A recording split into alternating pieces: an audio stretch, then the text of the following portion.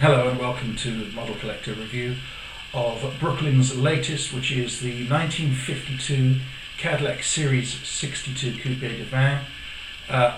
Coupe de Ville, I should say. Beautiful, beautiful model of one of the most iconic Cadillacs of its time.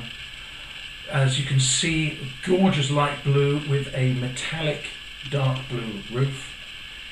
If I have any criticism of it, and it's only a very, very minor one, the dashboard is painted the same as the outer body colour. You could do with a little bit more detailing. But otherwise, as you can see from here, although they don't bother to chrome all this trim, it's highly polished metal and it looks just right at this smaller scale.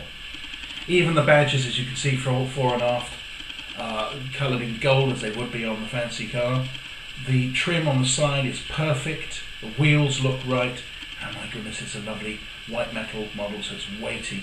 Around about the £70 mark, but an absolute beauty and serious for any Cadillac fan.